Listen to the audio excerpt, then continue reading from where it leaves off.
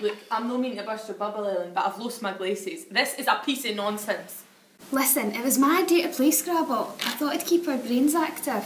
Well, you need as much help as you can get, eh? You're not the sharpest tool in the box, are you? Maureen. Oh, did you hear? No. About Dot? What about? She had a man round the other day. Did she? What for? He was sorting her heat out. Who was it? George Clooney. He was fiddling with her thermostat. Don't, Jean, you make me blush. Maureen, you're wicked. I was thinking about getting one of those young boys to come round to my flat and fix my thermo thingy. I bet you were. And who you asked for? George Clooney. Really? No, you dickhead. What's wrong with Phyllis? Oh, she was wanting to go to the bingo. Pain mind to her. So why did Dot have a man to come fiddle and look at our thermostat? Turns out Dot was having some issues. We are thermostat. I bet you that's not all she was having issues with. Maureen, if you want to start behaving, we'll be away. Right, keep your breeks on. Where were you? Sorry. She called somebody from that Castle Rock, Edinvar, and they sent someone out from the, hang on, I wrote it down somewhere. Has anyone seen my glasses? Yes. From the Home Energy Advice Team. Aye. They thought it would be best if they moved the thermostat from the hall to the living room. Good. The home energy, what's it? I think that's Phil's heat. That was probably the idea, Audrey. Oh, isn't that clever, Eva? So you can just ring up for a chat. Okay, Dot said they're dead friendly and helpful. Did she show you? Aye, I popped round yesterday to see if she wanted some messages for Tesco. Truth be told, I was just wanting to be nosy. It's dead smart and digital, much better than the last one. Dot is over the moon with it. Phyllis, where are you going? Oh, don't be afraid, I can handle myself. You could have fooled me then.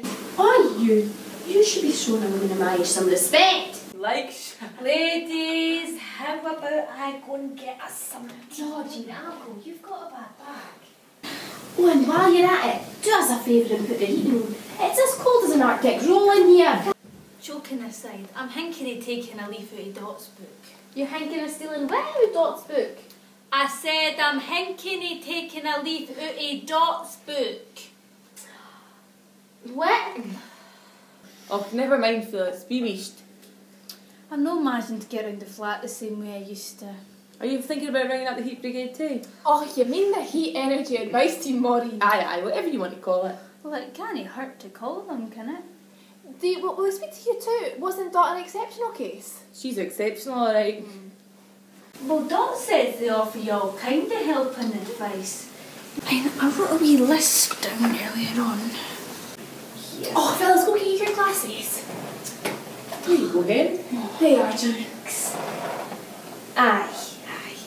They give you those eco fridges and the electric blankets if you qualify. They even phone the gas and electric for you to make sure you get a good tariff. And if you're an Algin like Phyllis over there, they give you the VIP treatment. So if there's a power cut, you still get some heat until the power gets back on. Are they giving you a wee commission, Jean? I think that sounds fantastic. Be a dear and give me the number. I'll be giving them a ring first thing tomorrow. Hang on, I've had it written down here before.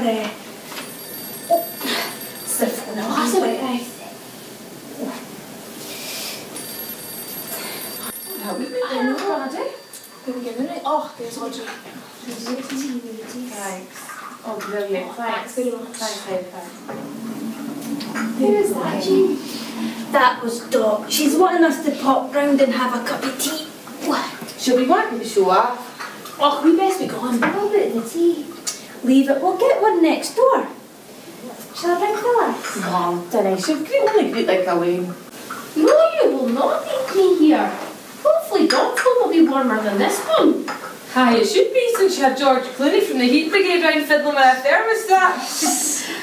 Come on, we better be off.